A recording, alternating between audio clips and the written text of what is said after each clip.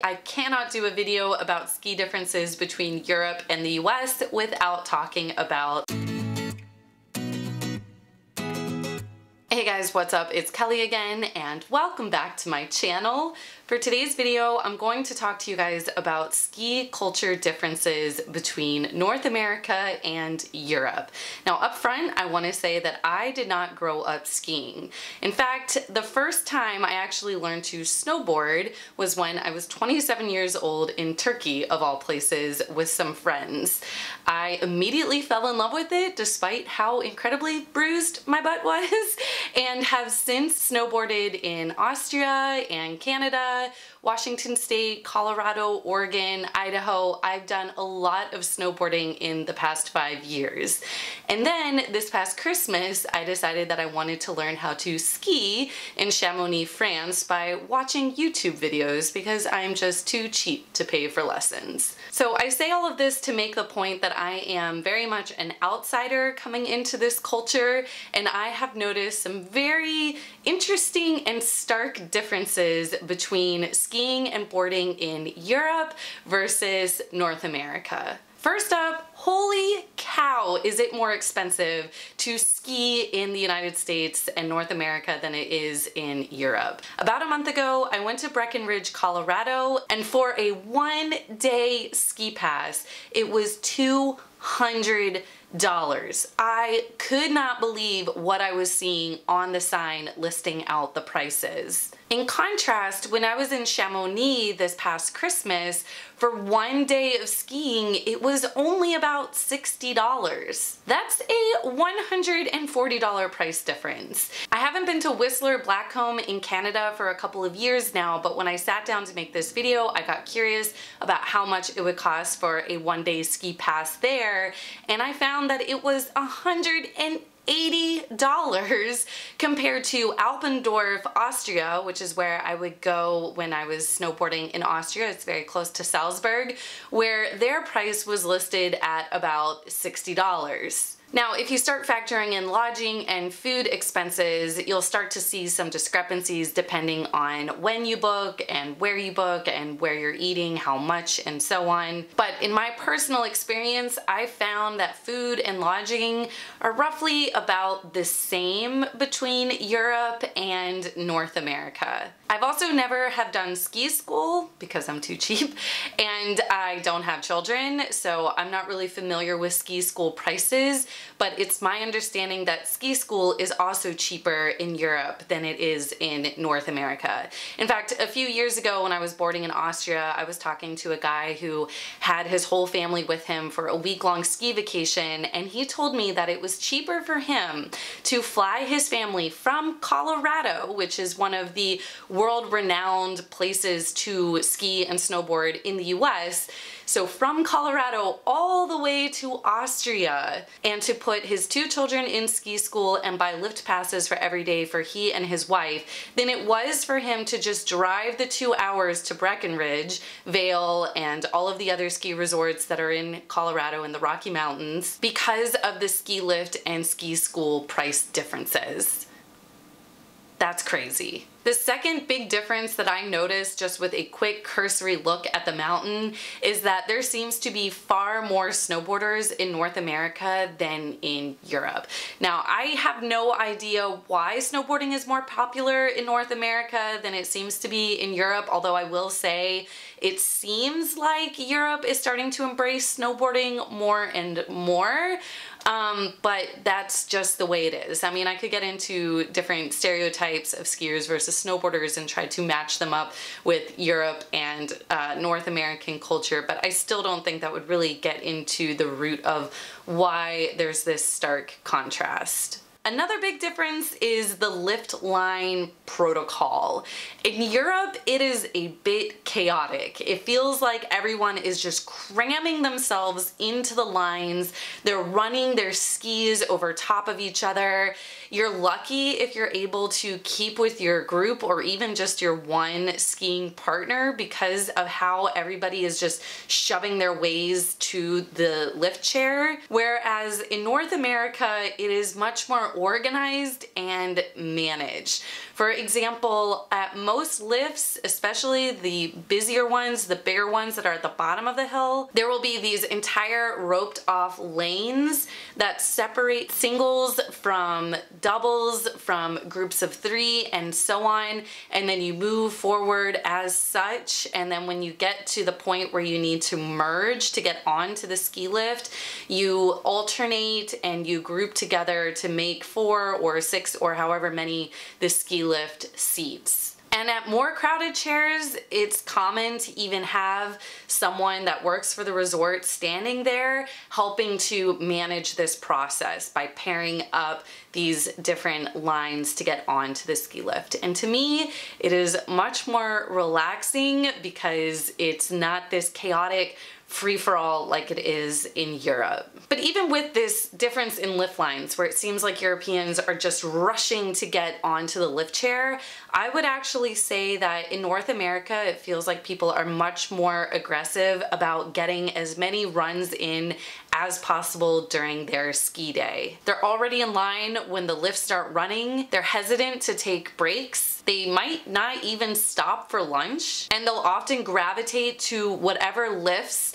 have the shorter lines. Even if it's not a great run that they love doing, they'll still go to that lift just because they don't want to have to wait in line and they want to get in as many runs as possible. In fact, there's even an app that works at a lot of different resorts in Colorado and some other places that tracks how many runs you've done and how many miles or feet or meters you have skied or snowboarded throughout the day, which I think just kind of speaks to this idea that Americans are often trying to get in as much as they can. I didn't get this same impression when I was boarding in Europe. It seemed like it was much more laissez-faire.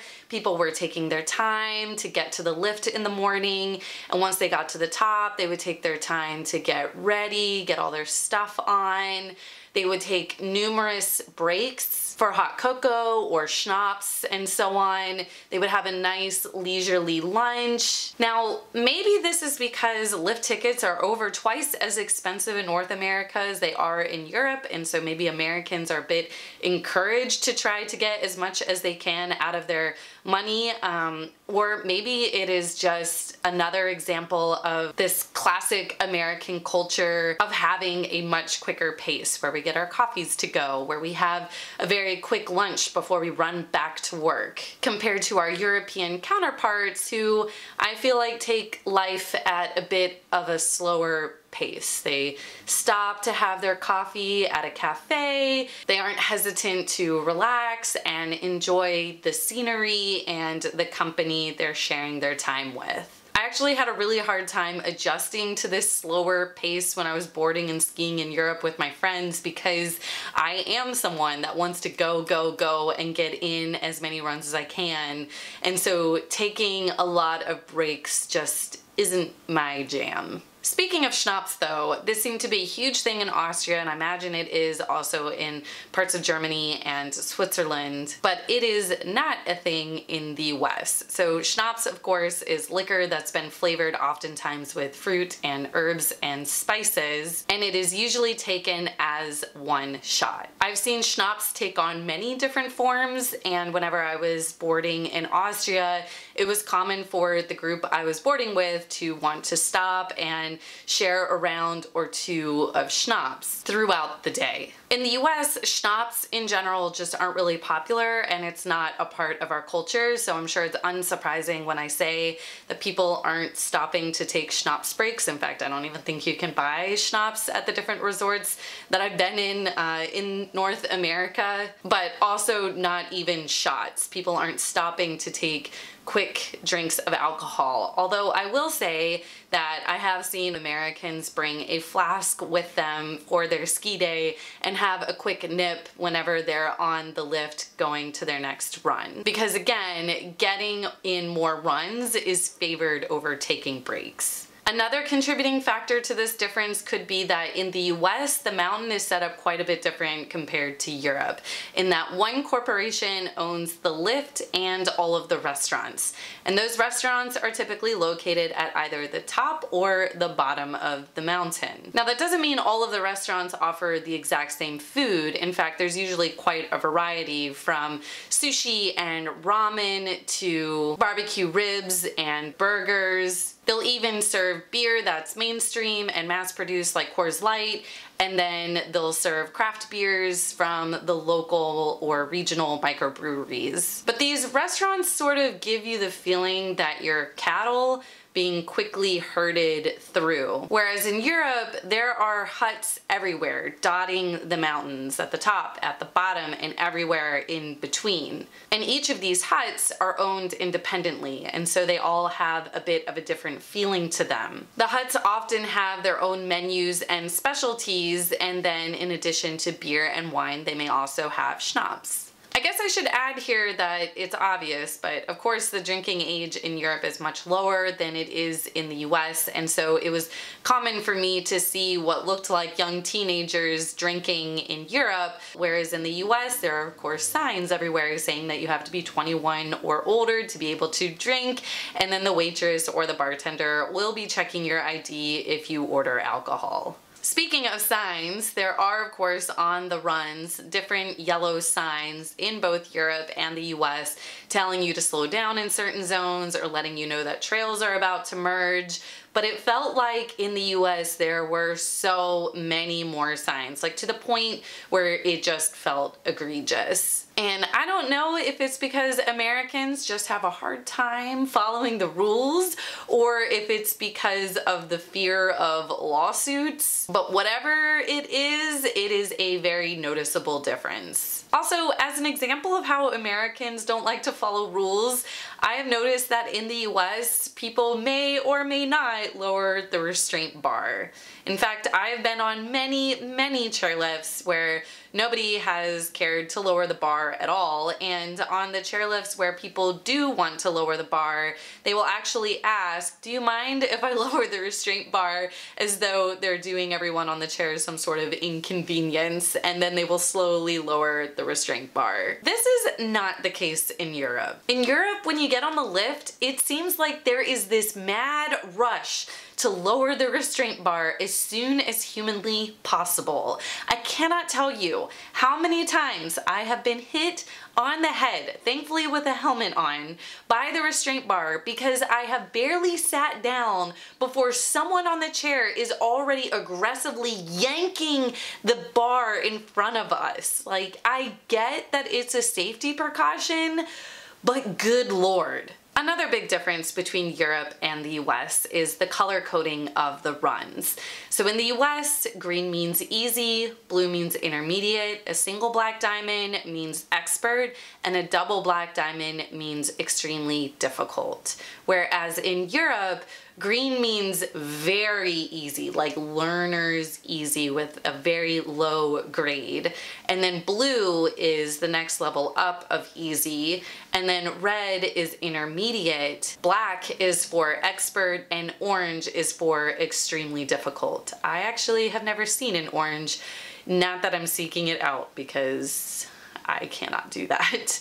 I've also noticed that terrain parks are far more popular in the US compared to Europe. Even in the smaller resorts, chances are there will be some sort of terrain park. I will also add that it felt like the runs themselves were much more groomed in Europe compared to in the US and Canada. And also the scenery and the landscape in Europe was much more spectacular than in North America, with the exception of Whistler Blackcomb, that's very beautiful. And then in Washington State, if you can get a clear shot of Mount Rainier, that's breathtaking. But in general, I felt like Europe's views of the Alps was much more spectacular. Okay, so that's all I have for the culture differences on the mountain, but that's not where the differences end. So after a day of skiing or snowboarding, Americans tend to retreat to their rentals and hop into the hot tub or hot springs to soothe their sore muscles. In fact, it is a major selling point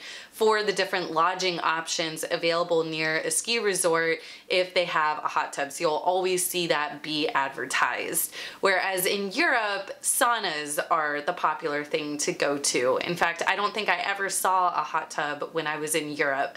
And conversely, I only ever saw one sauna the whole time that I've been boarding in the US, and that was at some random Airbnb I stayed at in Oregon near Mount Hood. And if you watched my video on sauna culture in Germany, then you know that I hate saunas because I do not like being trapped in suffocating heat. So I much prefer hot tubs because if you get too hot, you can just sit outside of the hot tub or even keep your feet still in and continue to enjoy the time with your friends. Whereas with a sauna, you're either in it or you're not. And lastly, I cannot do a video about ski differences between Europe and the US without talking about après-ski. Après-ski essentially means after ski party, and it takes on many different forms, but the essential elements are loud music, alcohol, and fun with dancing. Now traditionally, I've seen people go straight to après-ski right when they get off the mountain, and all they've done is take off their skis and their snowboards, so they're still wearing their boots and their snowsuits, but I've also seen it where people go back to their rentals and shower and change and then go après-ski. But either way, I would venture to say that après-ski is taken much more seriously in Europe than it is in the US, which makes sense given that après-ski originated in Europe. Alright guys, that's all I've got for you today. I hope that you enjoyed this video. I'm interested to hear if I missed anything that you've noticed skiing or boarding in both Europe and North America, or if you prefer to ski or board in Europe versus North America, or what your favorite ski resorts are. Don't forget to leave those comments below. I love to read them. If you enjoyed this video, don't forget to give it a big thumbs up. If you haven't subscribed to my channel yet, go ahead and hit that subscribe button. Thank you so much to all of my patrons for the support you've given me, and I will see you guys next time. Bye!